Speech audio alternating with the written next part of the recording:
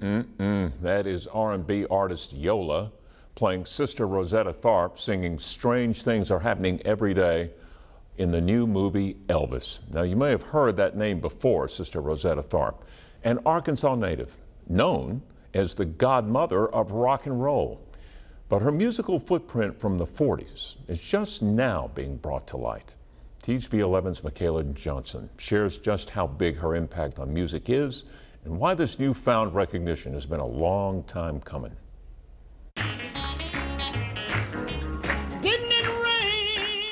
A groundbreaking musician who paved the way for new artists and genres. Folk, rock, R&B, boogie-woogie, jazz, blues, gospel, at a minimum, were all of the genres that she had a great deal of impact on. She was one of the first charismatic solo female singers in gospel music. Sister Rosetta Tharpe didn't just sing gospel, she altered it. Instead of using a piano like male gospel singers before her, she played an electric guitar. And I sang.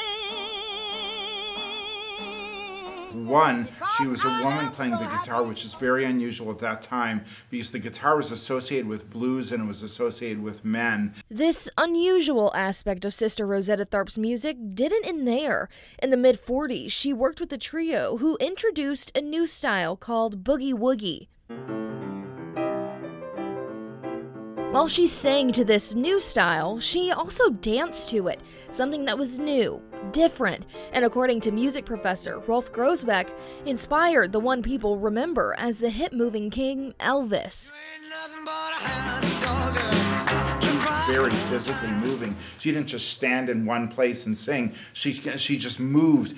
She just moved in a very, very free way. And I think a lot of his onstage presence owes a lot to her as well. They said she's doing something like what is morphing into rock and roll now. This is what makes her the godmother of rock and roll.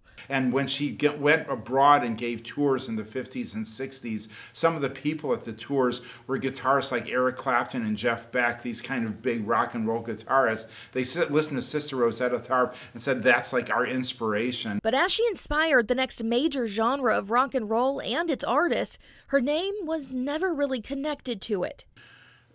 It was hard for African Americans to sell their music for white audiences. Sister Rosetta Tharpe's impact was almost erased. We'll accept the white musicians doing it, but we won't accept the African Americans who inspired that. And that sort of thing was just so much a part of the early to mid 20th century. And it's ended up with the erasure, I think, of a lot of African American musicians. Artists like Elvis, Jerry Lee Lewis, and Little Richard. These are the names with the most rock and roll notoriety, not the godmother of the genre. But a new page turned in 2018 when Sister Rosetta Tharpe finally got her due. It's been long overdue. I'm honored to induct Sister Rosetta Tharpe into the Rock and Roll Hall of Fame.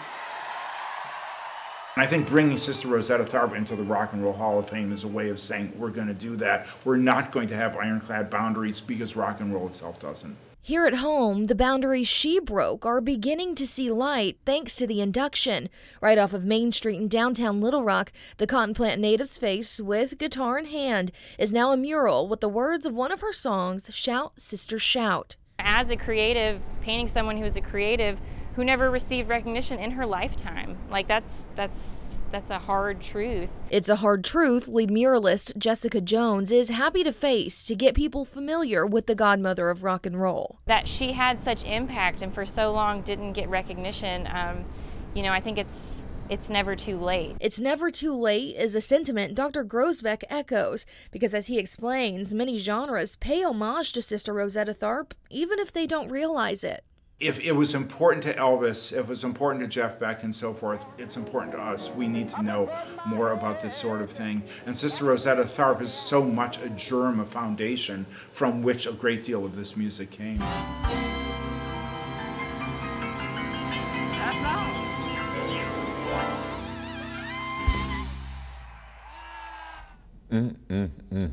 Nothing like the sister.